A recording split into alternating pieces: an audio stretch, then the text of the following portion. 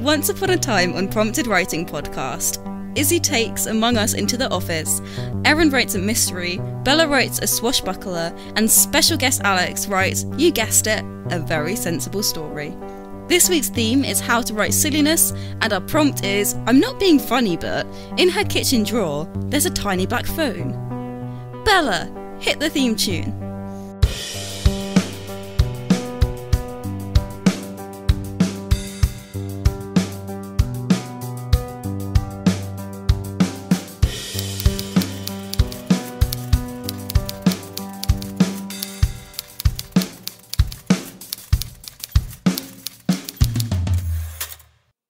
So this week we have special guest Alex. Alex, who are you? We've all forgotten you. Your fan base has just really? Gone elsewhere now. This is my fourth episode of Prompted, and everyone's forgotten me. That's heartbreaking, But for those of you that have forgotten me, I'm a third-year English and creative writing student from the University of Warwick. Hey. As are two more of us, I believe. As are all of us, other than Erin. But Alex, my dad loves you and your writing. Well, thank you. He hasn't forgotten me. He keeps talking about your pieces. I thought that was going somewhere else. Alex, my dad loves you and he wants to run away with you into the sunset. Well, if you have a dad who loves me, please feel free to email me at my email. I'm not actually going to put that online. alexsfans.co.uk. I'm not ready for fan mail yet. That's a lie. I'm always ready for fan mail. Yeah, we know. I'll get him to send you some. So, yeah, this week's prompt is one about a little black phone.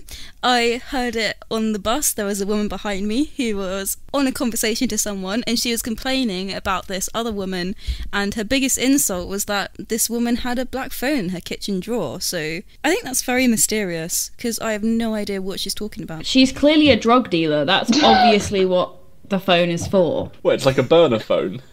Yeah. She could be having an affair. Nah, she's a drug dealer. 100%.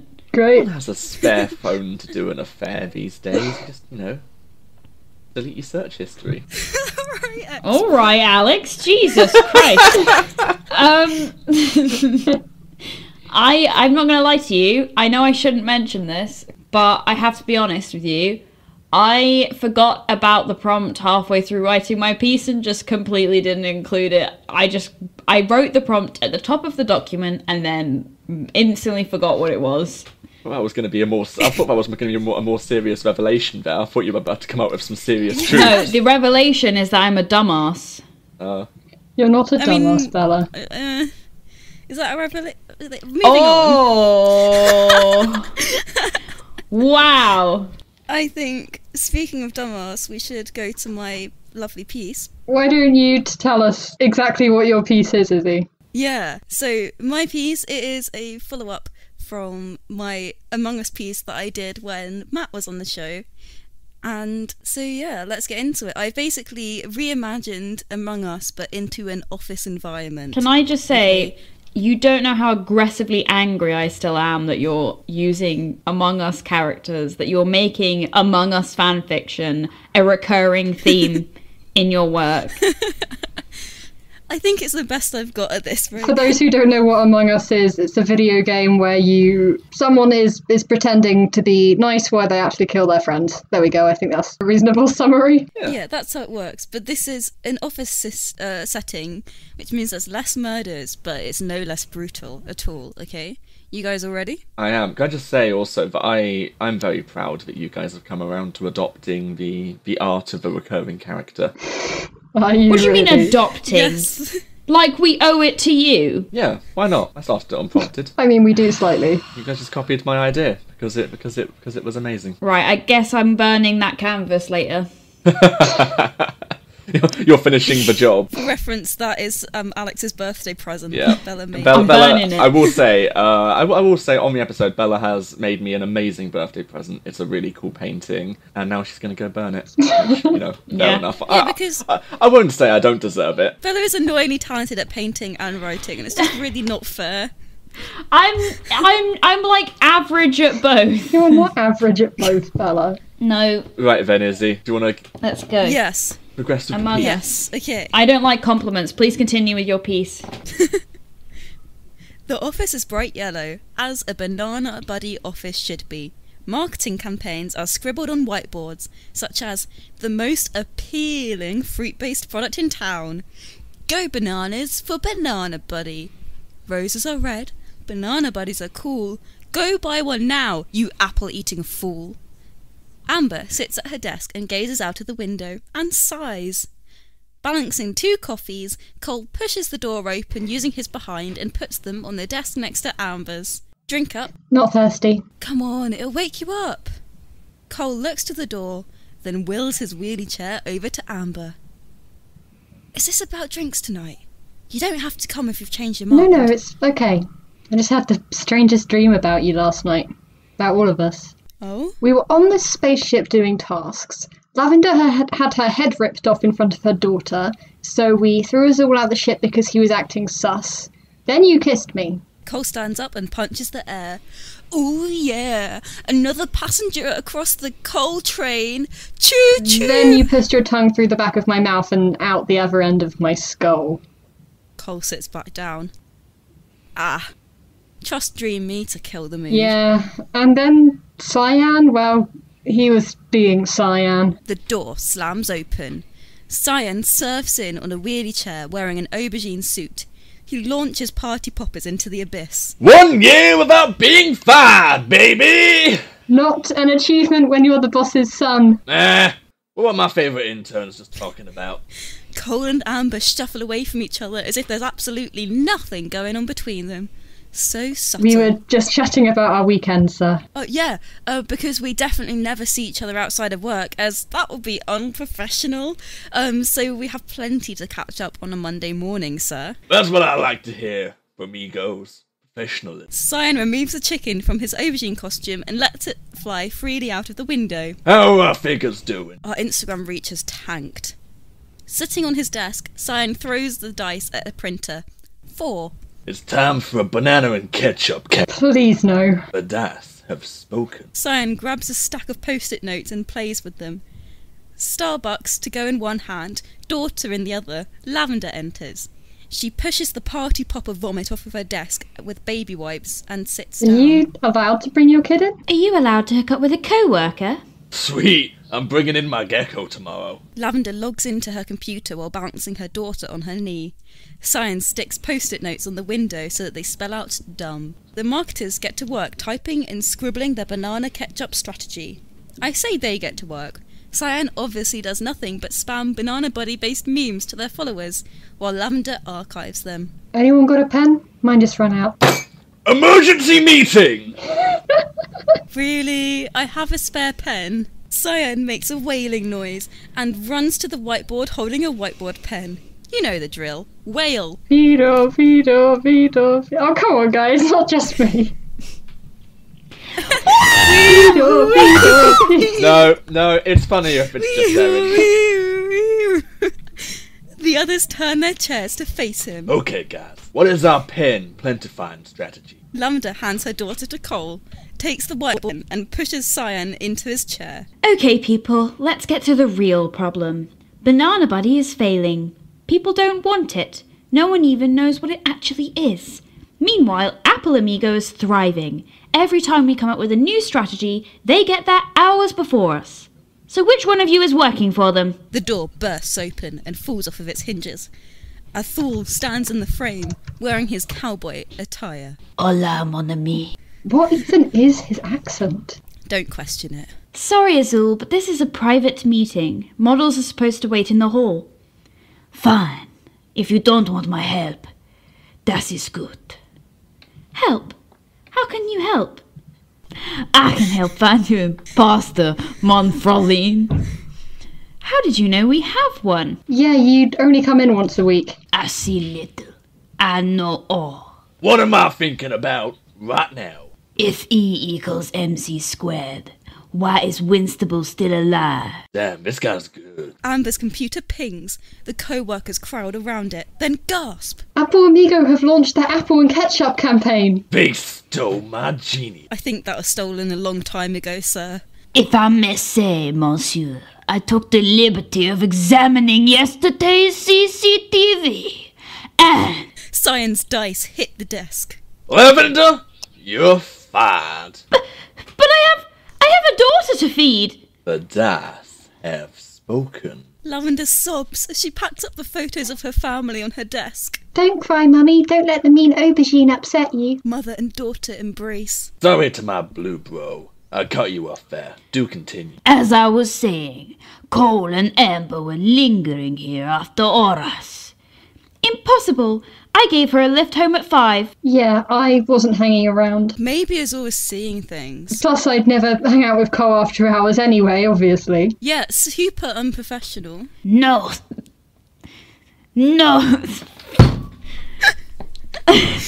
Why did you do this to me?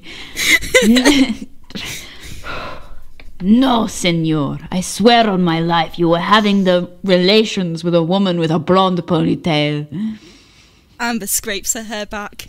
It's a few centimetres too short to form a ponytail. She glares at Cole. Why does Amber look like she's about to decapitate Cole? Has he been stealing the PG tips again? That was you? Why are you still here? I fired you. Bite me! Cole's the imposter. Why? I had a dream about it. That's not evidence. Well, it's good enough for me. You're fired too. What? I haven't leaked anything to Apple Amigo. I'm a banana buddy through and through. Look. Cole rolls up his sleeve and reveals his tattoo of a banana buddy with "'Cause every little thing's gonna be alright" written below. I hate you. Ah, that's what a banana buddy looks like. I thought it was more of a banana rep type thing. No, it's a... Why are you still here? Get out! Exit a sobbing Cole. Azul, you want a promotion? Ho sognato questo giorno per molte lune. Yeah, sounds like a yes. Why don't you help Amber and I come up with our next campaign? Cyan, Ethel, and Amber huddle around the whiteboard once more. Lavender's daughter sucks her thumb and takes a nap on the desk. I think our campaign should be centred around reasons why Cole makes terrible coffee. Azul, your thoughts? No. We need to send out a clear message to Los Gente about what the banana body actually does. Cyan nods. With her bag finally full, Lavender storms out of the room. Aren't you forgetting something? Where's my mummy? Cyan, Amber, and Azul stare at her. It's chill. We have lost property for a reason. Amber's computer pings. She runs to check it, then hurls a roll of banana-shaped sellotape across the room. Dear amigos of Apple Amigo, today we're releasing details of what our product actually does. Take your Apple Amigo, rub it on an apple 3 times, and stand back and watch its newfound shine. But remember, a holographic apple is a happy apple, which is a healthy apple. Adios. It appears there is still an imposter among us. Cyan's dice hit the desk. Well, guess I'm fired. See you later, alligators. Cyan approaches the window. Cockle-doodle-doo! He jumps out of the window, landing on the chicken. The pair fly off into the sunset. Amber and Azul stare each other down. So it's you. You're the imposter. It's okay, you can admit it. I don't get paid enough to care. No.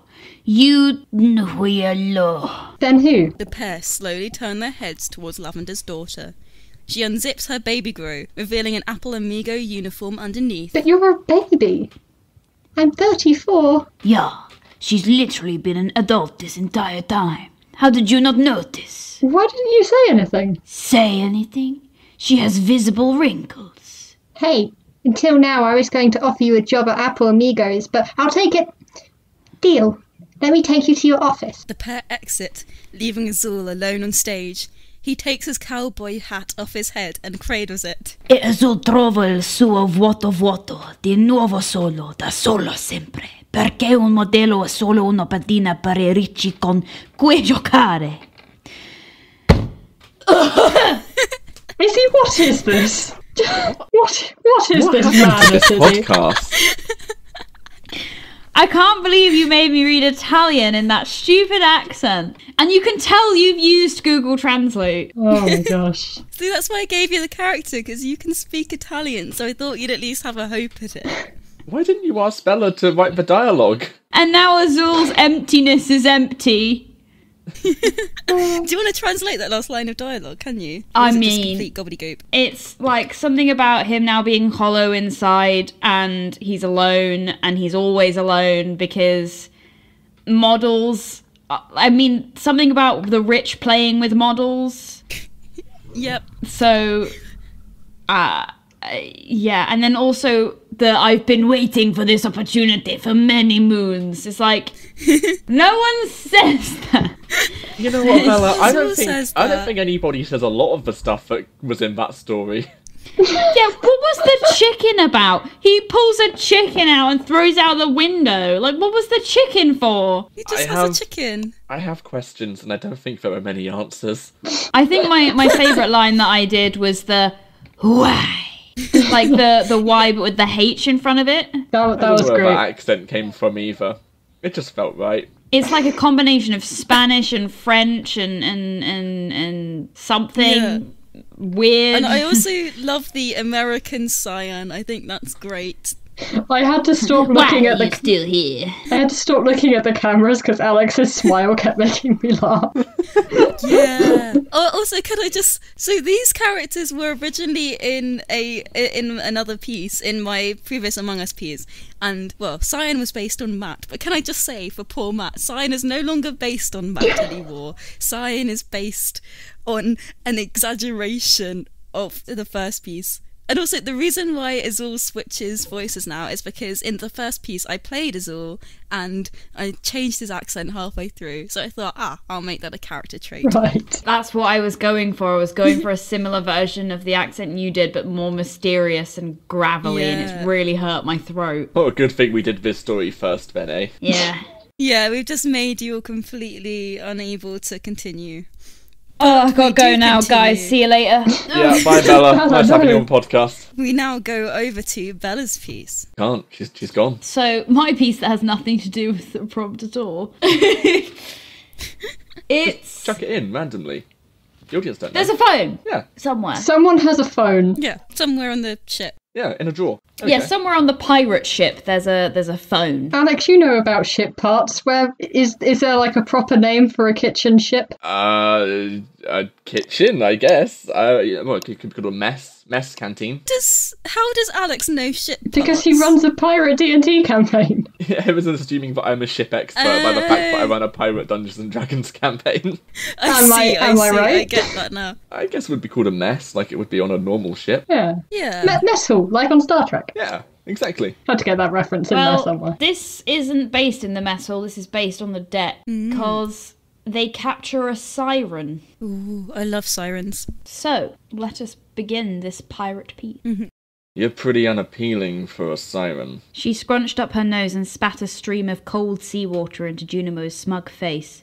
Nin bent at the waist laughing, slapping one of her leather-garbed thighs. I don't exist for your eyes, pirate. Said the siren, as Junimo worked at scrubbing the salt from his eyes. Contrary to popular belief, we're not all ethereal temptresses. I like her. Nin snorted, dropping into a crouch. She reached out to poke at a scale on the siren's exposed stomach, only to be slapped away. What's your name, scamp? She bared her jagged teeth threateningly, but seeing Nin's unwavering smirk, shrunk back down with a hiss. Marnie, She said, glaring at Junimo's raised eyebrow.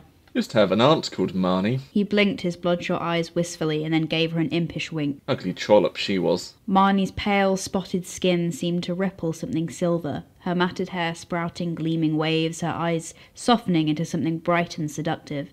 As quickly as the moment came, it passed, and she dug her green claws into the damp deck of the ship. enough games. She said, scowling darkly. What are your intentions with me, Captain? Oh, he's not the captain. Snarked Nin, picking at her nails with the point of a small dagger. Jew isn't even first mate. Don't remind me. He grumbled, scuffing his boots. Marnie peered at them both, one of the barnacles on her forehead beginning to peel away. The net she had become tangled in earlier that morning began to feel more barbed, more claustrophobic. If you're not the captain, She said slowly. then who is? I am. The voice came from the stern, and leant cross-armed in the glass-paned doorway of the captain's cabin. They wore a slick black girdle over a sea-blue tunic, laced tight enough at the back to give them a feminine waistline. Their dark, flared trousers slit down the sides to show off a pair of tall, steel-tipped boots. They wore their hair loose and their hat tilted, their pale eyes circled in a rich blue paint. And they had a gun. Several of them, all hooked on the silver-buckled belt cinched at their hips. The water on Marnie's skin went cold as they approached. Nin and Junimo parting for them to tower over the beached sea creature. "Mercury," they said, voice sharp and frigid. "Captain Mercury." When they smiled, Marnie flickered silver again, instinctively raising her beautiful defence. "My, Mercury said, as the siren slipped back into her rotting flesh. "Aren't you a pretty little thing?" Bella, are they going to kill my character? No, because in other universes they're friends. I reckon they take the siren on board. Yeah, I assume that they take the siren on board. I had Mercury be the captain this time. I don't know why, I just felt like they would be the most responsible of the group, whereas Nin and Junimo just kind of... I feel like Nin is first mate and Junimo is just at the bottom of the pile. Wow. Sorry, Alex. Alright, I get it. So I think Mercury had like the highest status in the other pieces, so it makes sense that they would be appointed captain. And I reckon they'd be a really good, respected captain as well.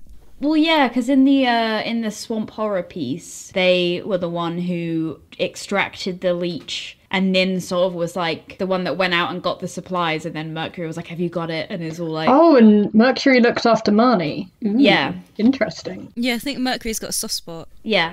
I feel like Mercury would not kill Marnie. Mercury would take Marnie in. I really like Mercury. I think they might be my favourite. I don't know. Nin's my favourite. I just love Nin's just sort of, like the ruthlessness and just not really caring. Like, I do like taking Nin a as well. dagger. Yeah, she's picking... that was kind of a flashback to the other piece where she's missing 3 fingers. Clearly she's quite reckless with her hands because she's just picking her nails with a dagger. Yeah, that's why I love Nin. Also, I love the line in that piece of, "and they had a gun." I love how sort of casual you said it as well, as if that's not even the first thing people would notice when looking at Mercury. Appears to be quite a striking figure, so I'm guessing the weaponry would come second to the overall look. They do have a very bold appearance, I feel. Wonderful. No, I was a big fan of that. Very nice description. Sorry as it always. was so short. No, it was nice. I loved it. Short and sweet. Nice to have the contrast. Speaking of short and sweet, Where were you Erin going with is this segue? not short, but she is sweet. Erin is not short, but she is sweet. I was going to say, like, I just realised neither of the 2 people left to read are short. So I was just like, wait. I'm the second tallest one here, and I'm very proud of it. Unlike me, who is short but not sweet. You are very sweet, Bella. Aw, that's Sometimes. nice, Erin. I don't think Alex would agree. I've been on the receiving end of too many comments. I feel like we just bully Alex every time he comes on this podcast. That's alright. He's such an easy target, though. Wow. He takes it well. I'll give you that, Alex. You take it well. Wait till my fans hear about this. We'll have an army. The Heelys will gather, all wearing Heelys as well, and they'll skate towards you, Izzy. Like a And wave they'll roll of... forward with an unstoppable terrifying. momentum. Yes. Okay, I can roller skate. I have roller skates. I can roller skate, so I'll be fine in that. You'll fight. hear them Damn it. Roller skates trump wheelies. squeaking. in the Alex, I don't have roller skates. Please have mercy. You think I can roller skate? I can barely walk. You'll be sleeping in your bed at night, thinking you're safe, and then wait, and you'll be like, no, my God, it's the Heelys, and then they'll burst down the hill in through the front door, and they'll say, "Excuse me, how dare you talk to Alex like that?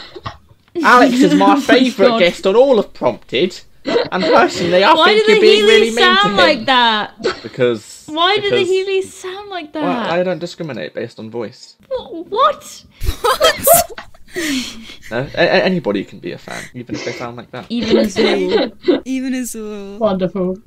So we'll go to Erin's piece then There's after that. no segueing this one. Take it away, Izzy. An empty house. Outside, an ambulance drives past, sirens wailing. We hear the crunch of gravel, a key turn in a lock. We can faintly hear Shay's voice on the other side of the door before it swings open and the sound of 3 people come So in. we'll definitely find it in here. Should we be doing this? She gave me a key before she disappeared. Wasn't that for when you were feeding her cat? You still have that? I just haven't given it back to her yet. Oh, that was what, 3 months ago? That business trip, right? You shouldn't still have that. That's kind of creepy. There is a crash as Shay begins to pull drawers out and empty them. Hey! Right, cool it. Stay out of her stuff. I've seen her stuff before. Help me look. Shay, are you sure we should be here? If the police find out, it'll mess up the investigation. They haven't found her yet, and they won't. Look in that cupboard. It's a small one, black, Nokia, I think. There was some kind of sticker on the back. I don't think... Will you just help me for once? I didn't mean it like that. You don't talk to them like that, Shay. I know, but if you just help... Help? You actually have the sheer nerve to say that to me? It'll be here somewhere. It's been 2 weeks. My sister has been gone for 2 weeks, and you know what I've done? Every search party, 12-hour shifts in hope of finding her, hanging those posters all over town, calling everyone who ever had a connection to her. And then the police calling me at 3 a.m. to tell me that her phone's been found in Dover, of all places, with no sign of her. Don't you dare tell me that I haven't helped. You really don't believe me? You think that she'll call her own phone because it's the only number she knows off by heart, yeah? Exactly. Looks like all these hours of making conspiracy theories paid off, huh? If she got to a phone, she'd call that number. Yeah, and not. I don't know. The police? Lance is right. She'd call the phone. Because? Because she told me she kept her old phone. She knows I can find it. She find me. Because she loves you, right? That's... I didn't say that. She didn't. What? She never thought of you that way. You realise that, right? She'd call the police, not you. Another pause. We hear Lanza opening drawers quietly. Guys? Check this out. We're leaving, Lan. No. Look. The phone. Give it to me. Keep your grubby paws off. There's a sound of a brief struggle. Catch! Bo! Shay, will you quit it? The struggle continues. We hear the bleep of the phone as Bo turns on. Lan, let them go. Put the phone away, then. There's missed calls. Yesterday. Day before. And the day before. We hear Bo dialing. The phone rings. It connects with a click. Hello? Ooh. Erin, this has got my heart beating so fast. It's so, tense. I love, Bo's character when they say she didn't. It's so, like a knife through my heart. Aww. Shay is a very weird character. Shay sounds nuts. Yeah, I think Also, so. Why did she call that phone and not the police? I don't know. Part of the mystery, hopefully. I feel like no matter how much someone loves you, or you love someone, But she if you've doesn't. been missing for 2 weeks, you would call the police, right? I know, but she doesn't love them. Unless she's got something to Ooh, hide. true. It wouldn't be the mystery genre if everything made sense. That's true.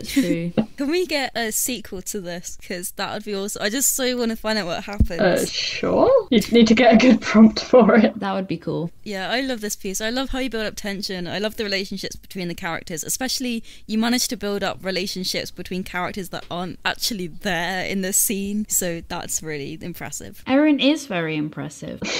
Speaking of things which are impressive, let's move on to the next piece.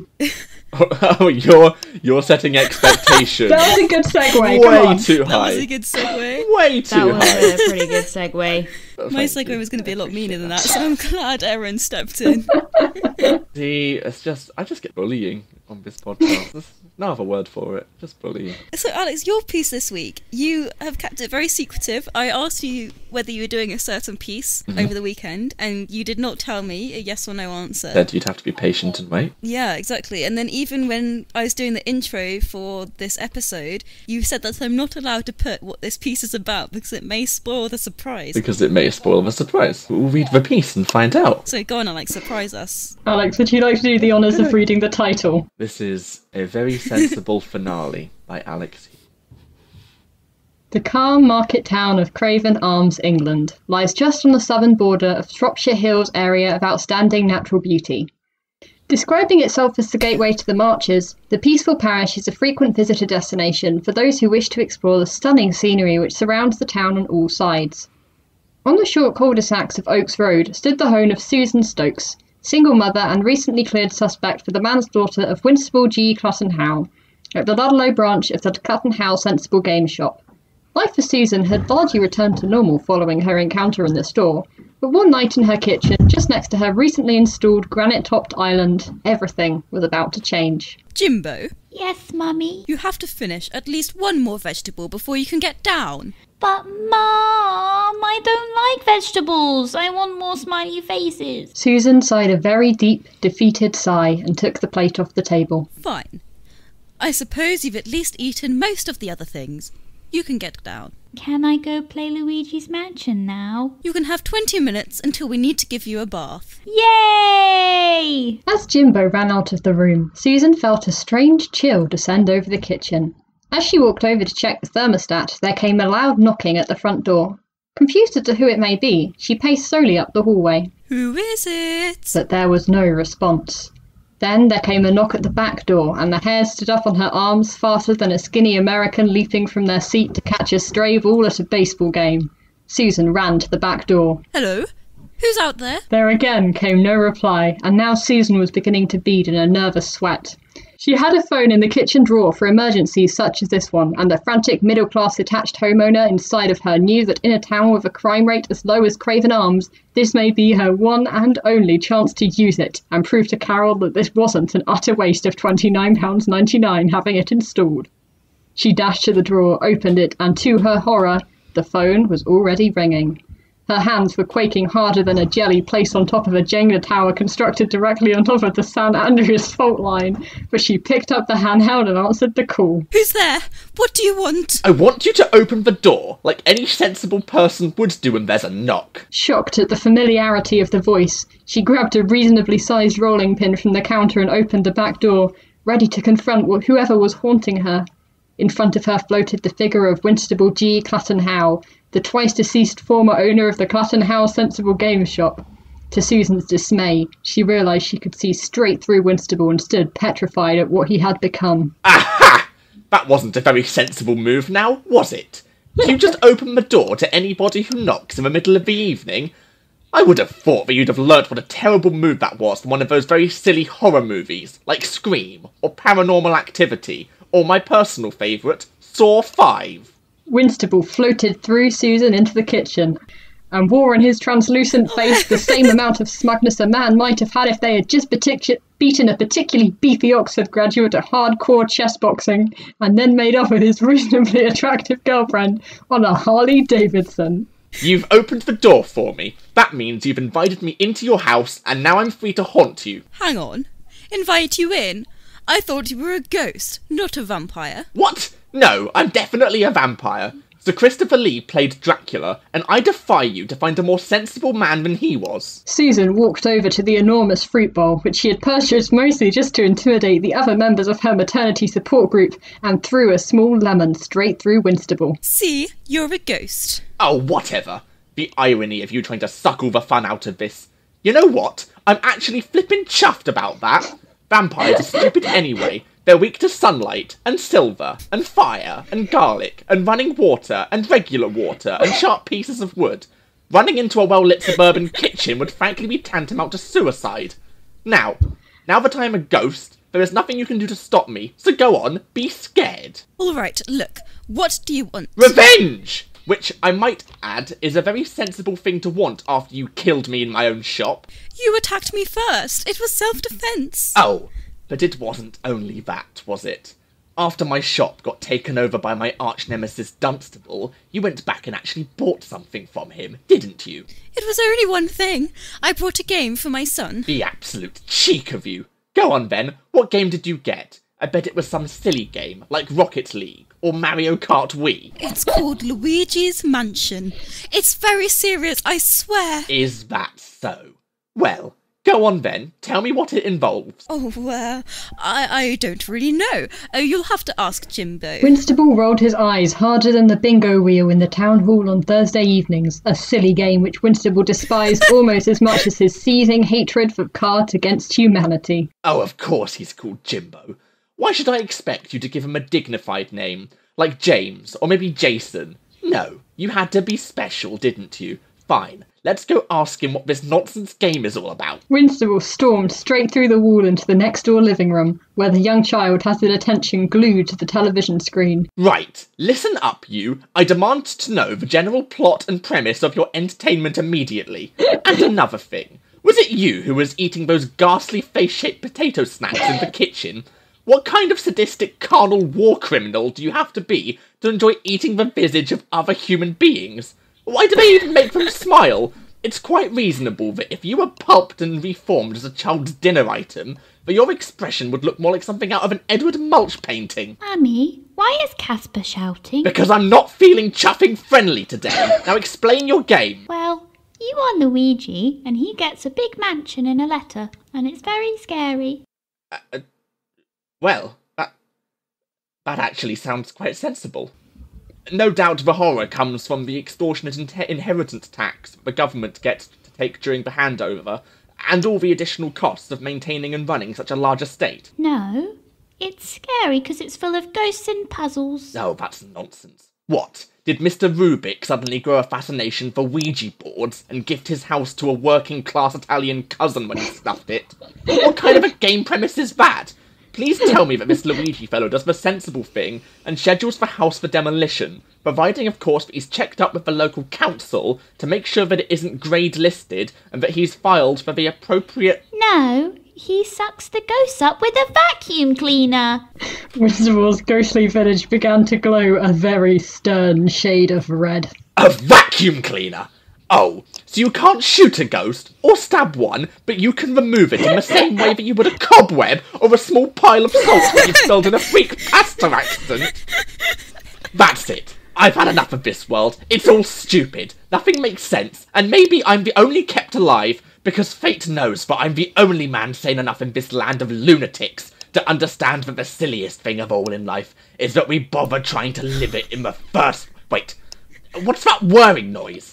At that moment, Susan burst into the living room, clutching her limited edition blue variant of the Dyson DC-25 multi-floor vacuum cleaner. Holding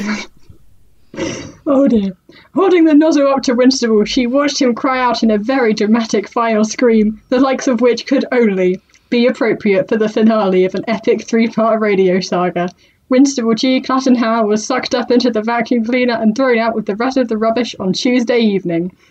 Susan and Jimbo went to Sainsbury's the next day and celebrated with a 454-gram bag of McCain's Potato Smiles, which they purchased for the very sensible price of £1.80 and 2 bonus points on her club card.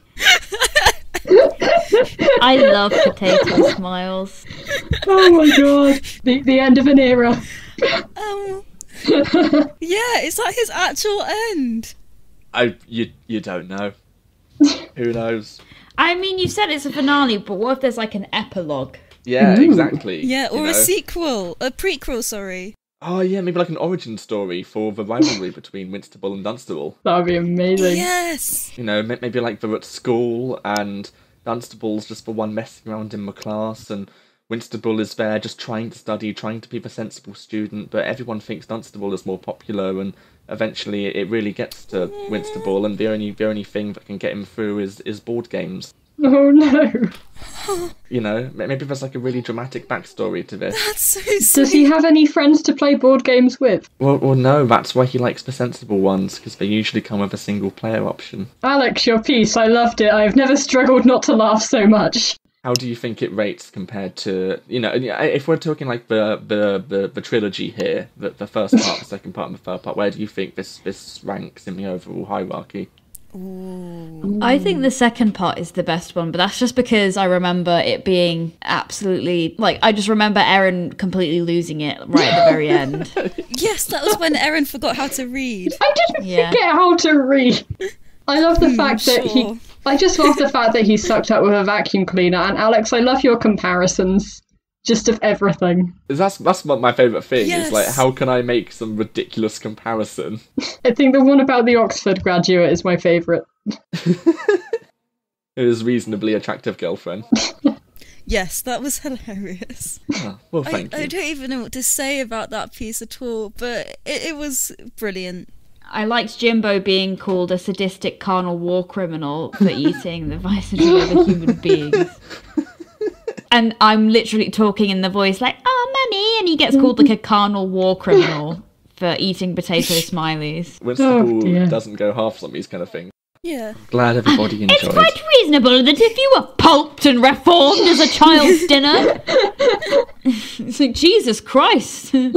You know what? Maybe I'll surprise everybody if I ever get invited back. Maybe I'll surprise everybody next time by actually writing a genuine, serious piece. And all of them be sitting there thinking, You're am I typecast now? You're not typecast.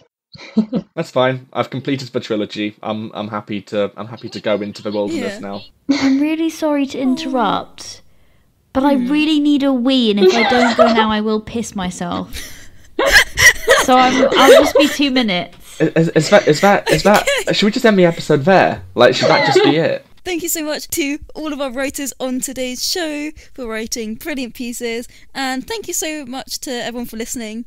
And also a special thanks to Alex for joining us today, his 4th time on the show. Thank you. No worries. And this episode is all about how to write silliness in writing, how to write silly characters. To support us, subscribe to our Patreon, which is patreon.com/promptedwritingpodcast for bonus content and shoutouts.